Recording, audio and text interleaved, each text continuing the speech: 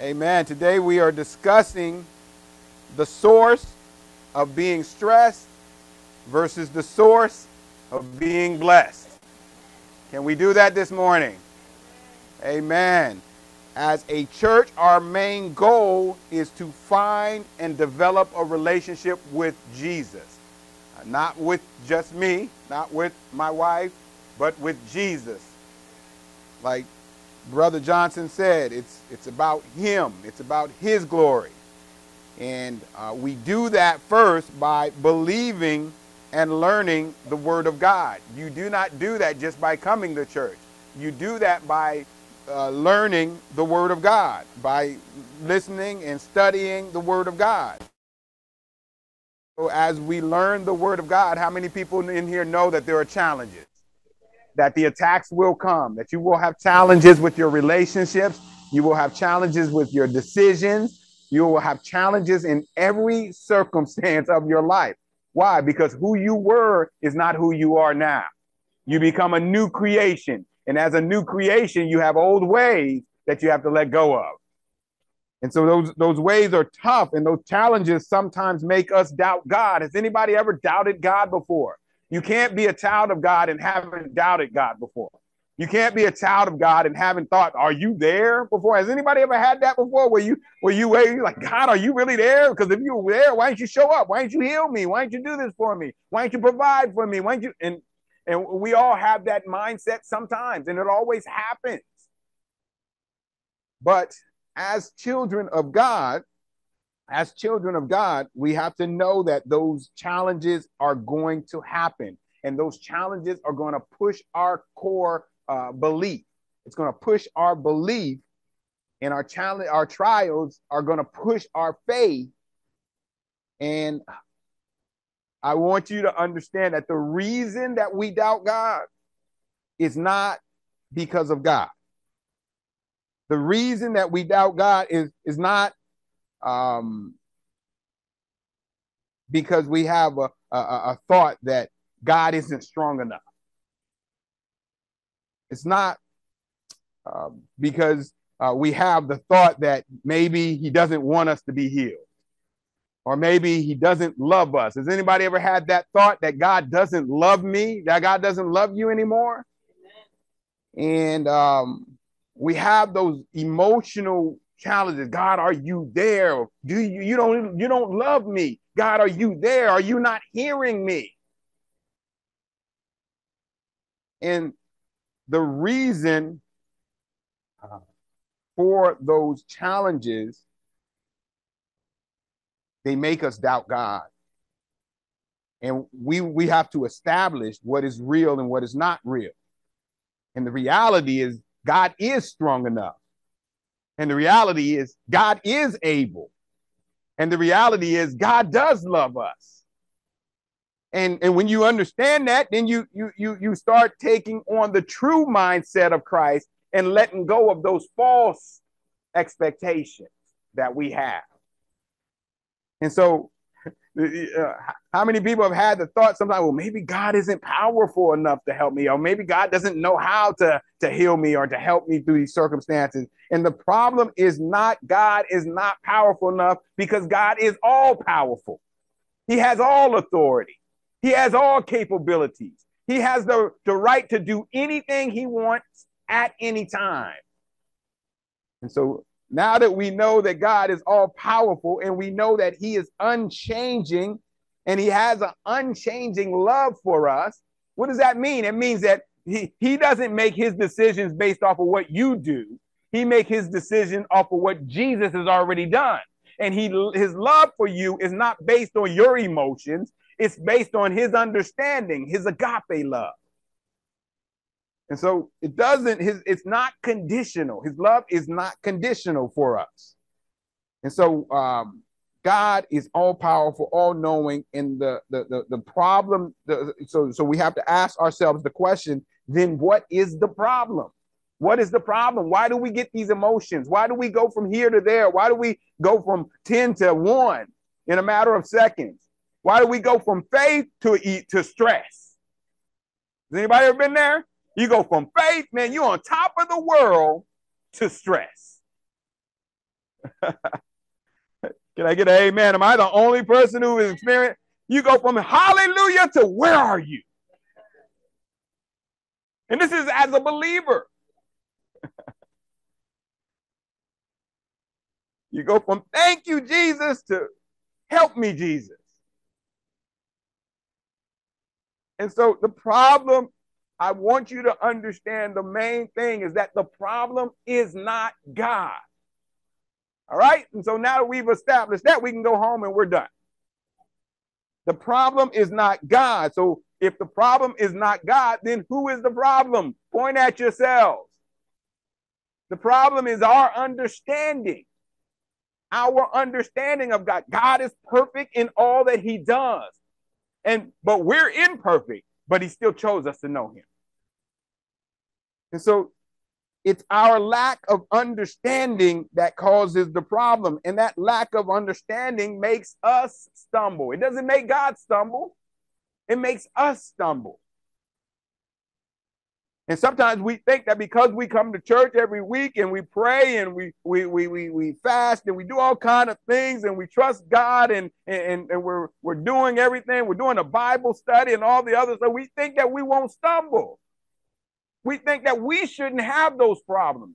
And sometimes we get to a point where we feel like we are owed something from God. I go to church, God, why aren't you helping me? He's like, who you think helped you to get to church? And so what happens is because we get so close to God, sometimes we think we are him, that we can dictate God's movements with us. And it doesn't work that way. And so the problem lies not in God, the problem lies in us. We lack understanding. And that lack of understanding, when we lack understanding, it makes us stumble. Then we get back up and we're hallelujah, praise the Lord. And then where are you, God, again? Hallelujah, praise the Lord. God, why haven't you showed up? Hallelujah, praise the Lord. God, please help me. And so I want to give you in Hosea chapter 4, verse 5 and 6, as God addresses the people and the prophets. Everybody say, and the prophets. This is what he says. You stumble day and night, and the prophets stumble with you. So I will destroy your mother. My people are destroyed from lack of knowledge. Of what? The world? No, of God. The lack of knowledge, the problems we have are not the world. The problems we have are understanding God. And as we learn to understand him, we understand that he is perfect. He does not make mistakes, but we do. And so that lack of knowledge is the problem, not that they don't know God. It's not saying you don't know God. Everybody in here who has accepted the Lord, raise your hand or give God a round of applause in the house of the Lord. So you know God. And so you know God. And it's not that you don't believe in God because you've accepted him. You believe in God. But it's because with these men and women of God, they lacked the knowledge of God in the circumstance they were dealing with. And so you can know God all you want to. You can praise and you can worship him. But if you're not trusting him in the circumstance the way he wants you to trust, not your own trust, but his faith, then what happens is you lack understanding. And that lack of knowledge can cause destruction in your life, just like it caused destruction in their lives. He said they will stumble day and night, and the prophets will stumble also. And so man, woman of God, people, members of the church, all of us can stumble if we're not focused on the prize, on God. And so how do we stumble? How do we get into those situations? Because we read the word of God, and the closer you get to reading the word of God and understanding the word of God, guess what? You can stumble more. Look at this. If you think that because you accepted Jesus, how many people accepted Jesus in here? Say amen. If you think that because you accepted Jesus, that you can then jump off a building and survive, or walk into traffic and not get hit, guess what? You lack the knowledge, and because of that lack of knowledge, it can cause your death. And what we do is we blame God for things we permit. And so because you accepted Jesus doesn't mean you can jump out of a plane and without a parachute and live. It doesn't mean that you can run through the worst place in town and not get robbed. Our understanding of God is what helps us, but our lack of understanding is what hinders us. And sometimes we think we're holier than thou. We can do it. Oh, God is going to be with me. Then you're in the hospital like, Lord, where were you? I was right there. I didn't tell you to go in there. And so for us as children of God, even though we don't listen sometimes, people don't listen, raise your hands. Yeah, everybody guilty. Everybody, look, somebody pointing at their wife, like her. And the wife got two hands pointing back at the husband. And so because we don't listen to God and we don't understand God all the time, sometimes because of that, we get the results of that. But it doesn't mean that we are not still blessed. And that is the important thing to gather this morning. It doesn't mean that we are not still blessed because God says you are blessed. And so I want you to look at your neighbor and say, God says you are blessed. Now, the important thing is you must understand what he means when he says you are blessed, not taking it and creating your own version of what blessed is. Look at your neighbor and say, I am blessed. All right, so now we need to find out what he's talking about when he says we are blessed. How better to find out than by visiting the Beatitudes? The Beatitudes is in Matthew, the 5th chapter. It's when Jesus had a multitude of people following him. He had thousands upon thousands, literally thousands of people. Has anybody ever watched that that series that they have that you can watch? It's called The Chosen. Has anybody ever watched that? You get people saying, well, it's not totally scripturally correct. Look, nothing is scripturally correct. Okay? But it's your job to look and take the things that are of God and let go of the things that are not.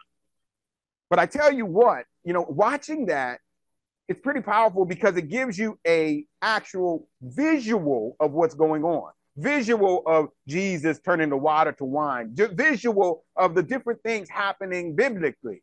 And it helps you to get a better visual. And sometimes you find yourself, has anybody found themselves looking at that man and say, oh, Jesus, he's not Jesus. He's not really Jesus. But you start to think of him, you start to think of Jesus and how he was and how he mingled with the people and how he talked to them and stuff like that, just by watching that. And it's a pretty powerful thing to watch because, we're supposed to take the word of God and just decipher and look at things and say, okay, that's not true, or that is true, or, and go from there. But it's a good series to watch. I really like that. And so God says we are blessed. However, we must understand what it means when he says we are blessed. And so we're going into the Matthew, the 5th chapter, when Jesus had a multitude of people following him, which he did all the time. Why? Because he was healing them and feeding them. And so he had thousands of people tracking him down, trying to find him, every place he walked. There were people walking behind him, in front of him, around him, trying to touch his garments, trying to just be around him. And so this is happening when on what they call a mountainside. It says he went up that mountainside and he sat down to teach. This is where you get the famous description. It's called the Sermon on the Mount. Everybody ever heard that? The Sermon on the Mount. This is that Sermon on the Mount because he was on a incline, a mountainside, and he was preach or had a sermon that he was speaking to the crowd that gathered. There was thousands upon thousands of people who gathered. There was an abundance of people in that crowd. And so we want to discuss these Beatitudes so that you will not, I guess the best way to say it, it's not about what will happen that's important. It's about what has happened by you accepting the Lord. That's important. And so the Beatitudes give you a vision on what you should be doing, but the change has already happened in your heart. You have accepted the Lord as your Savior. And so in Jesus Christ, our desire is to be blessed. How many people's desire is to be blessed? You want to be blessed according to what God says. Sometimes we think from our worldly view and we say, I want to be blessed. What does one want to be blessed? I want money. I want success. I want this. That's not what blessed is. And so, so let me be clear on that. Money is not the foundation for blessing, and it's not the foundation for cursing. The love of it is. That's where it becomes, and that's where we get lost, because some people think, well, I don't need money. I don't need, well, you still have to pay rent. You still have to pay mortgage. You still have to pay things. And so it's not money, it's the love of it. And so we've got to gather what he's talking about when he says we are blessed. And so I want to discuss these Beatitudes so that we can be in Christ. The whole purpose of why we come here is to learn the word of God and apply it. Everybody say learn and apply. All right. And so Jesus gives a true understanding of what it is to be blessed. And so it's our duty to make sure we understand it so we are not destroyed for lack of understanding. Amen? That's what we want to do. And so the Beatitudes, or literally, they mean the blessed or the happy sayings. It means blessed or happy sayings. And so they were meant to describe who we become when we follow Jesus. Not who we were, but who we are. And so remember, we don't change God. God changes us. And so, because sometimes we think, well, I'm gonna change God's mind. Well, no, you don't change God's mind. God's mind is perfect. What he does is he changes your mind to align with his. And so Jesus speaks spiritually. Every time Jesus speaks, he speaks from a spiritual standpoint. And so the first thing he says in these Beatitudes is he says, blessed are the poor in spirit, for theirs is the kingdom of heaven. Now, the Greek word translated into poor literally means a beggar. It literally means a beggar. And it also means dependent on others for support. Dependent on others for support. And so what are we dependent on others for support with? Well, because it says we are the poor in what? Spirit. It doesn't say poor in life. It says poor in spirit. And so what are we dependent on others for? So what are we dependent on others for support? Well, spiritually, this meaning, it makes us understand who we are. We are morally bankrupt. Without God, we have no access to him. We are morally bankrupt. Without God, we are incapable of saving ourselves. It's not our works that saves us. It is Jesus who saves us. And so we are morally bankrupt. We are incapable of saving ourselves. We can't do anything spiritually to connect to God. We can't go to God and say, God, I was in the church and I stayed in the church for 43 years. And in 43 years, I saved 2,000 people. God said, depart from me. You didn't save one. I save, you don't save. And so we are morally bankrupt. We are incapable of saving ourselves before a righteous God.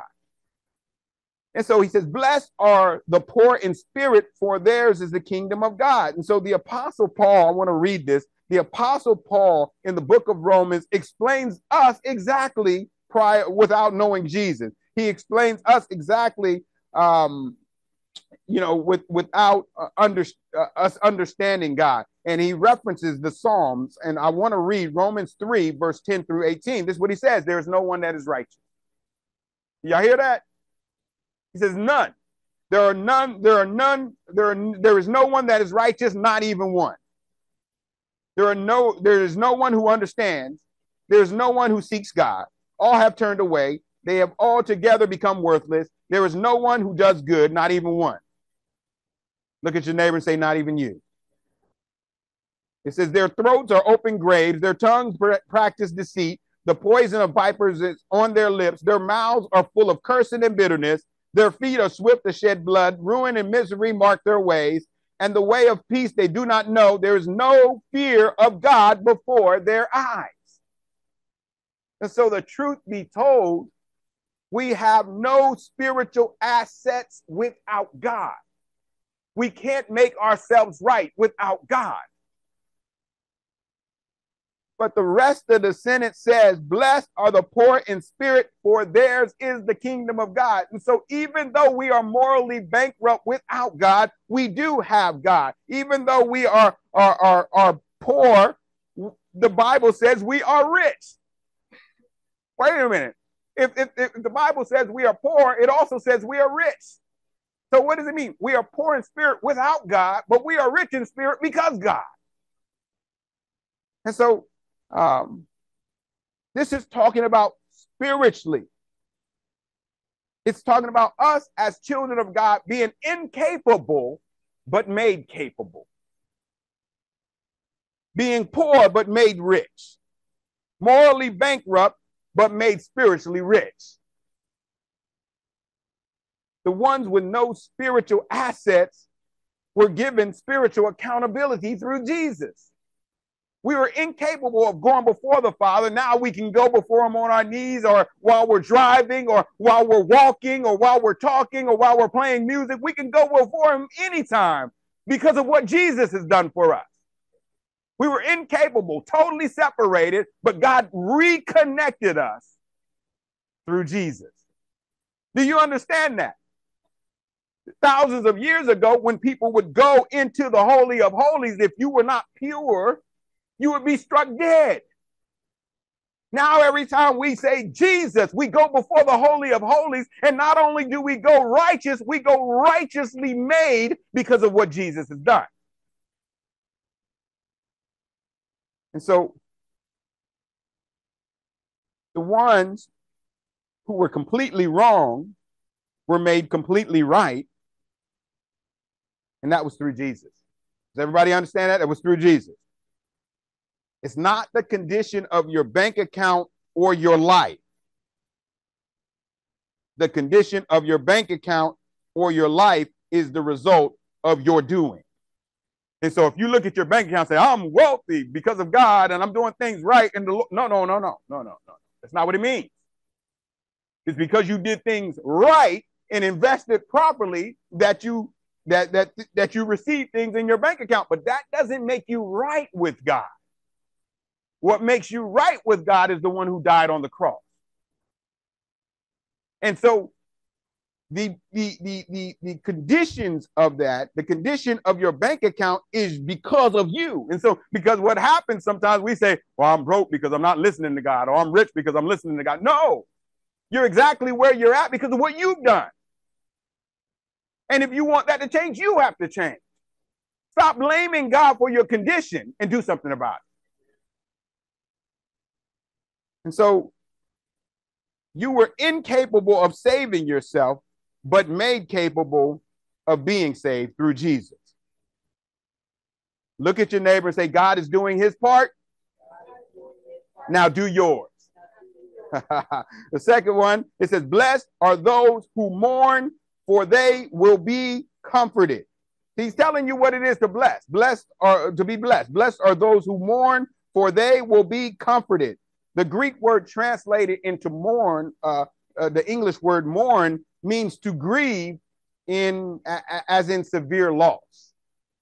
And Jesus is telling them, blessed are those who grieve. Blessed are those who mourn. And what Jesus is referencing is the type of mourning to severe grief based on what? It's based on sin, those who mourn over sin. Guess what? The closer you get to God, the more you turn against sin. And the closer you get to God, the more you just cry out and say, God, I'm not worthy. Thank you, Lord. The closer you get to God, the more you realize how insignificant you are, but he still chose you. And whether you like it or not, you are made right before the Father. And whether you like it or not, he made the insignificant significant so that you would be able to go before the Father. He's saying, blessed are those who are so grieved by sin because they understand the condition that they are in, that they were in. He's saying that those people will be comforted by the Lord. And this is what happens. As a believer first accepts the Lord, you're just thankful and you accept the Lord. But as you grow closer, you realize how you didn't deserve it. You didn't earn it, but you've been given it. And you start to, God starts to get bigger and you start to get smaller. You start to realize the joy of what he has done for you. And it's irreversible. And so you're so excited about what God has done. You're not focused on you, you're focused on him. And so who does that type of mourning that he's talking about? It's like once you get saved, you're excited, you walk away. No, once you get saved, that salvation walk makes you cry out to the Lord more. How many people cried more once you got saved than you did prior to? Before you were tough, or what you call tough in the world. Like, I ain't crying, man. I ain't crying over nothing. It's tough. Now you accept the Lord and some onions are always in your face. And every time you come to church, you're like crying. It's like, what's all this stuff that's running down my face? You cry more once you get closer to God. Why? Because you realize where you're at. You realize your condition. You realize that he's with you. You realize that he never leaves you. You realize that he's perfect. You realize that you're imperfect. You realize that you're made right. You realize that you're renewed, that you're restored, that you're made right in the eyes of God. When you realize that, the closer you get to God, the smaller you get. And that grieving, it never stops. You always thank you, Lord, for what you've done for me, because I've not earned it. Thank you, Lord, that you saved me, even though you knew all those crazy things I would do. Thank you, Lord, that you removed all the bones that I had, the cemetery of bones that I had in my closets. The things I didn't tell people, you've renewed me of. That's what happens. And who does that? Saved people do that. That's why every Sunday we come in here, people are crying and praising the Lord. It never gets tired. We've been doing this for years and people are still crying. Why? Because you have changed. Verse 5 says, blessed are the meek, for they will inherit the earth. The commentary says it perfect, that it is impossible to translate the Greek word that we translate to meek. It's impossible to translate it in just one word. Why? Because for us, it may mean meek, but it means a multitude of things in the Greek terms. And so the reference is multiple variations. Meek to us means quiet, gentle, easily imposed. But the Greek word that we translated to meek, it doesn't just mean gentle. It's referencing strength also. So you're gentle and you're strong. It's not just strong, but it's not strong to where it's overbearing, but it's strong to where it's gentle, but you know who you are. As a child of God, you can be gentle, but you still know who you are. You can be the lamb and you can be the lion. And so you understand who you are. You can say yes, but you can also say no. You can tell when somebody's legit or sincere, but you can also tell when they're pulling the wool over your eyes. You get what I'm saying? It's a variation of meekness. You're nice to them. You can show love, but you can deny them also. And so it's talking about, it's not a soft weakness, but it's more like a controlled strength. And Jesus is saying that those type of people will never let God down. Why? Because it's all about him and not about them. And in return, it's letting you know that God always makes sure that they get justice when they trust him. And so if you show the love of God, but you're not a pushover, and you show the love of God, but you know when to be softer.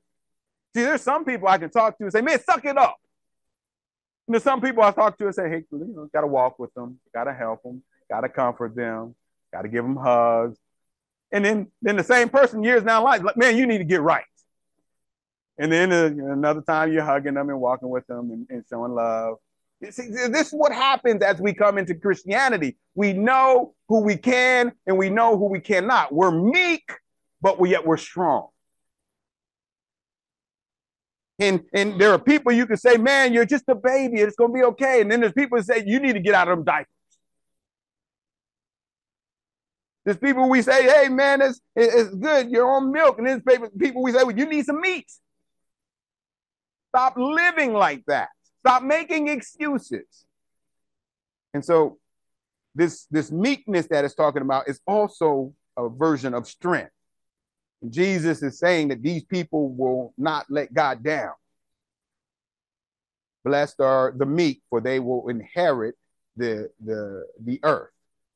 And so it's I hope you're beginning to understand that the blessing that Jesus is talking about is not in the world, it's in Christ.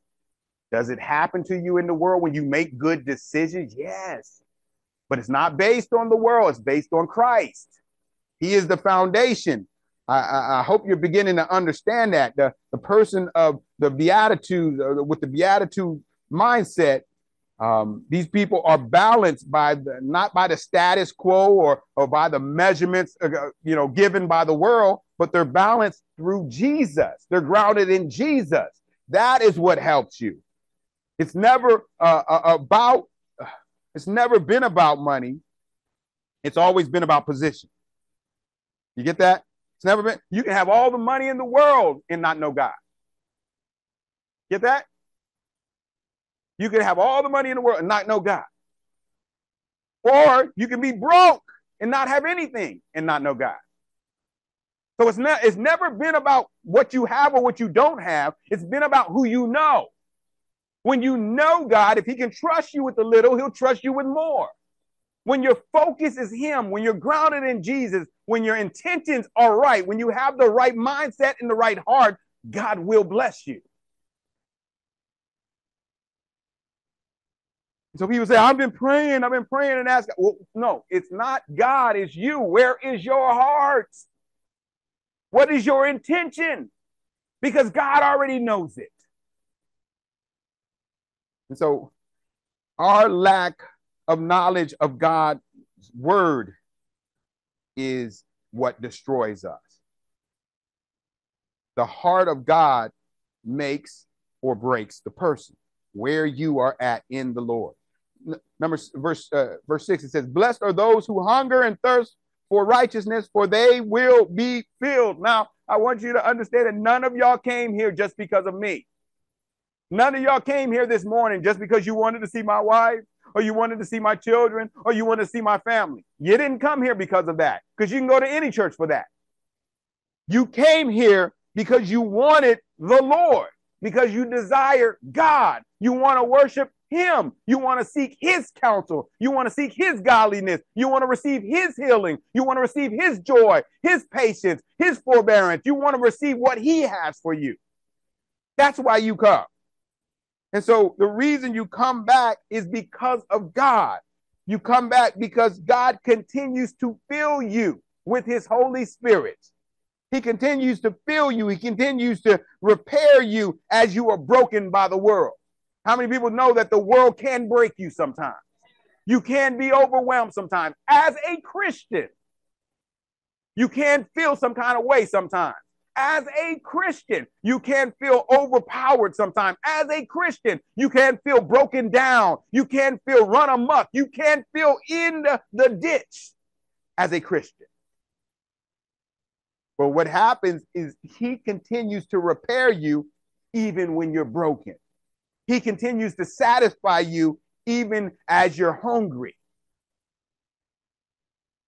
Because the word says, blessed are those who hunger and thirst for righteousness, for they will be filled by God. You're filled with, your hunger is fulfilled when you seek God. Your thirst is quenched when you seek God. Guess what happens after that? You get thirsty again. You get hungry again. And guess what happens? If you do not seek God who will feed you, you will seek the world who will not satisfy you. And so verse 7 says, blessed are those who are merciful, for they are shown mercy. As you continue to realize the mercy God has shown for you, it becomes easy to show mercy on others. When you know that God has saved you, why are you, he saved you from all the mess you've done, from the undeserving salvation, he's given it to you. When you look at your friend who owes you $100, you're like, man, bump that 100. Man, bump all that. I'm not worried about and stressing over that. I'm not going into that world of worry. Why? Because what's in me is greater than what's against me. What God has given me is more stronger than worrying about $20 or worrying about $5 or worrying about $1,000. You just worry about who God is and what he has done and what he has restored you from. And so as you continue to realize the mercy God has shown for you, you're not worried about showing mercy for somebody else. You're not worried about whether they're deserving or whether they're undeserving. He doesn't deserve my forgiveness. You didn't deserve the forgiveness God has given you. Why are you worried about that? Just forgive them and move on. Oh, I'm talking to somebody this morning. A forgiving heart receives a forgiving reward. Y'all get that? A loving heart receives a loving reward. Like, nobody loves me. Maybe you should start loving somebody else first before you worried about who loves you. Maybe you should learn what love is. Because coming to church doesn't make you love. Coming to Christ makes you love. You can be in church all you want, but you can get home and curse somebody out and treat somebody wrong and talk to somebody the way you want to talk to them. And guess what? It's an audience of one. You're serving God. He's watching everything you're doing. He's watching your heart. And that's why you're not receiving the things you want. Because your heart is wrong.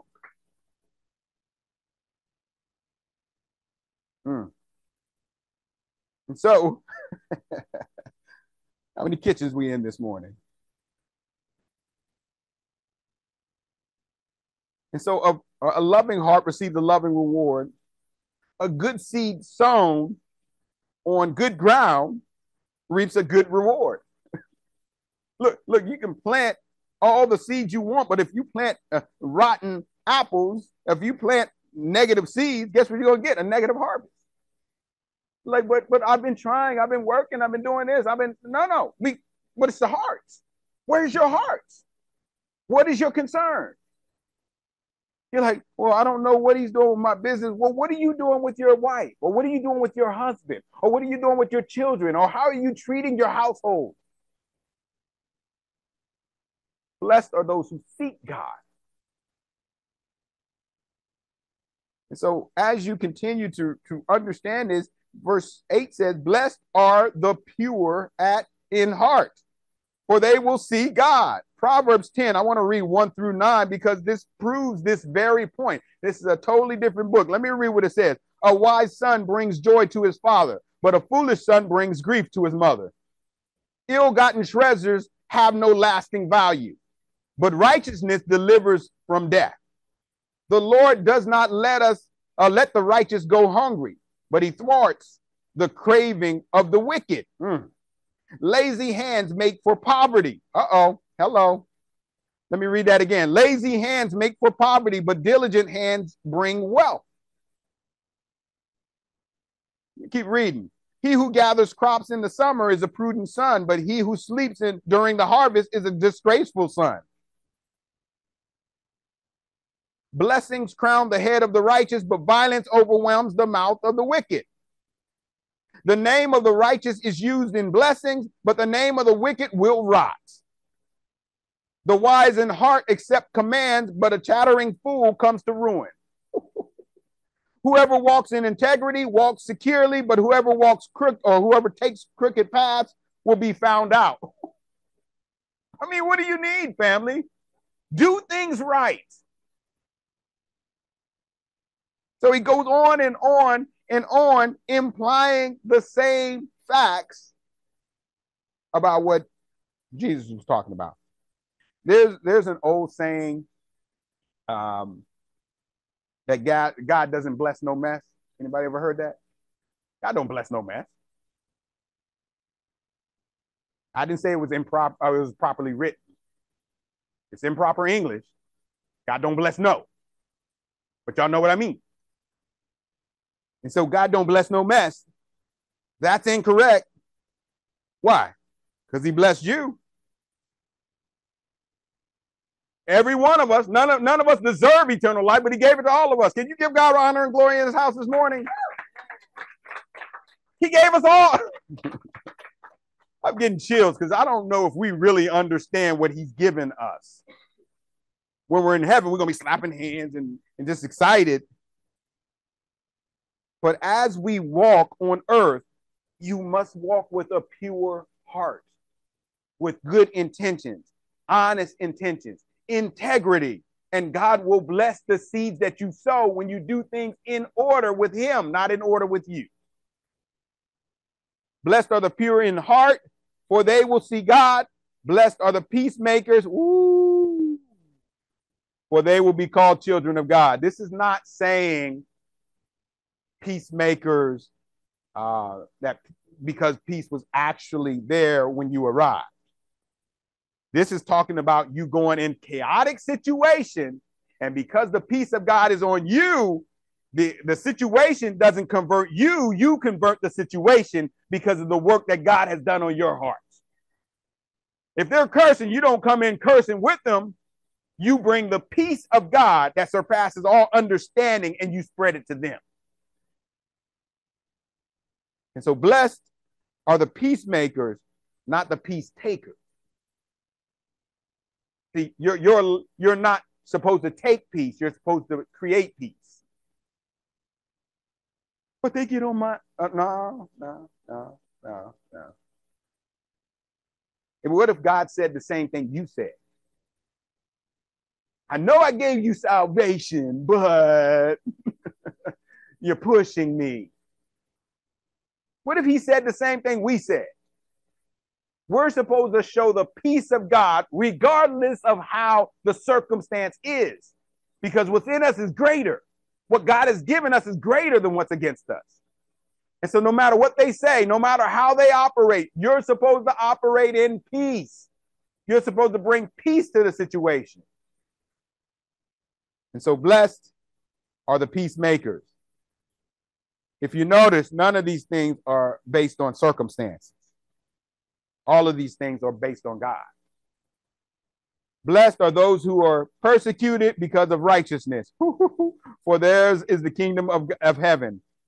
Blessed are those who are persecuted because of righteousness. Blessed are you when people insult you. Oh, who's been insulted? Feelings. Who had a toilet tissue feeling? Anybody? You get emotional. Everything hurts you. It bothers you. You want to get back. You want to get revenge. Anybody in here? Everybody raise your hand because everybody been there. Stop acting like y'all church all your lives. You're like, I don't know what he's talking about. Yes, you do. You're offended now. How dare you? What are you talking about? Blessed are you when people insult you. As a child of God, guess what's going to happen to you? You're going to be insulted. And you're going to feel, and here's the problem. Sometimes it happens in this room. Sometimes you get your feelings hurt in here. And what are you going to do? Because how many people have ran or wanted to run from a church because you got offended? Oh. Woo. Blessed are you when people insult you, persecute you, and falsely say all kinds of evil against you because of me. That's what Jesus is saying. Because you're showing love, people, look, I've heard some of the craziest things. You know, we even had some issues in the very beginning of the church where people were saying things like, you know, he paid for his car with the church money. Like, what do you mean? I got a minivan. We ain't paid for nothing with the church money. And at that time, we didn't have any money. So it's just crazy stuff that comes in, and I can have the choice. Me and my wife can have the choice to get offended or move on. And those are your choices also. Be offended or move on. And so if you are persecuted for doing what is right in God, that's okay, because the word says you will be persecuted. You will be insulted. You will feel that way sometimes. Falsely things will be said against you. I was talking to somebody while we were in praise and worship outside the church, and they were saying false things about the church. This is today. While y'all were praising, I was outside. Cindy saw me because she came running out there like the sheriff of justice, trying to figure out what's happening. I was like, calm down. It's okay. We're good. Oh, my. Yeah. As long as she didn't bring Mr. Johnson with her, we're good. Oh, man. People, yeah, you were running outside. I saw you stretching, and my family is, they got to calm y'all down because you pull a few with y'all. Oh, man. So if you are persecuted for doing what is right, it's okay. You're supposed to do what's right. Integrity, love. You're serving God. You're not serving people. So I want to read from 1 John 4, because if we're persecuted, we know that we're in Christ. And here's the thing, we stress when we don't understand or see an immediate result. But God knows what he's doing. And God, it doesn't make him any less capable because we're stressing. But it's overrated to stress. And so this 1 John 4, verse 4, this is what it says: you, dear children, are from God and have overcome them. He's talking about the false teaching, the enemy, the devil. You have overcome them because the one who is in you is greater than the one who is in the world. You are greater. You are better than that. And so you are blessed because you were incapable of being saved, but God saved you. That's what blesses you, because you were incapable, but God made you capable. He made you right. But in order to go before the Father, you had to first be made right. If not, you will be convicted of every sin, condemned of every sin you have committed, and sent to hell. But because you have been made right, you have been made righteous. Jesus was made sin, and you were made the righteousness of God. Can you honor God and bless his name this morning? And so you are blessed because you were incapable, but made capable. Say that. Say, I am blessed, because I was incapable, and God made me capable. What does that mean? It doesn't mean you're going to have everything you want on this earth. It doesn't mean you won't go through challenges. It doesn't mean you won't have insults and have false accusations brought against you, because it's quite the opposite. But when those things happen, you can say, I'm blessed. Why? Not because you have money or because you don't. You're blessed because God has saved you. That is it. That's what blesses us. And because of that blessing, you then become meek, but strong. You then become hungry and seek God. And you then get filled, but then want more. You then get thirsty, but then he quenches your thirst. And then you get thirsty again, and you seek him. And then you have highs and you have lows. But you know in the end that God has saved you. He has set you apart. He has made you right. And because of that righteousness, you can access him. And our focus should be God. It should not be our circumstances. But stop blaming God for the things you permit. Stop blaming God for your financial situation when you've never tried a business. Stop blaming God when you've never opened or did the right thing. Stop blaming God for the job you have. Stop blaming God for the pay you don't get.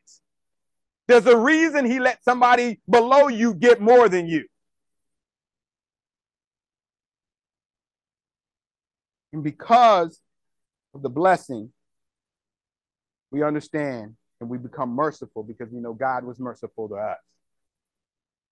And we know that we'll be persecuted and we know that we'll be attacked, but we carry peace with us because we know that peace is what God has given us. Why? Because the source of being stressed is not God. It's you. The source of being stressed is not your job. It's your choices. The choice that we take each and every day, the choices that we make that are improper, that are improperly gauged in God. The source of being stressed is you accepting the ways of the devil and not accepting the ways of God. Did I make that clear? Stop blaming the devil for things you permit. Stop all that. The devil's attacked. No, did you understand what happened to Job? He only got attacked because God permitted him to be attacked. But he also got blessed in the end. Why? Because he didn't give in to the enemy, he gave in to God. So I'm not saying you won't get attacked, but when it happens, you need to know who your God is, who your rock is, who your strength is, who your protection is. You need to know who the light is in your life. And so the source of being stressed is you and giving into the enemy. But the source of being blessed is God in understanding his purpose for your lives. Can you give God honor and glory in his house this morning? Look at your neighbor and say, I am too blessed to be stressed. All right. Say it again. I am too blessed to be stressed. All right. Let's repeat after me. Let's stand and let's pray. I want you to say, if you believe this, say, Lord Jesus, come into my heart. Make me a new creation. Let my old ways pass away and all things become new. I believe that you gave your life on the cross to save my life through the cross. And by your wounds, I am healed from the confines of death. Permit me to be your disciple and abide by the name of Jesus until my last day on earth. Today I believe that by your blood, I am truly saved. Can you honor God in the house of the Lord?